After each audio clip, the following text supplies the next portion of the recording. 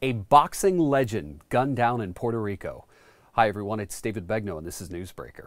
Tragic news from the world of professional boxing. A Puerto Rican newspaper now reporting Hector Macho Camacho is brain dead after being shot Tuesday in his native Puerto Rico. The Associated Press reports Camacho's mother will soon decide whether to remove him from life support.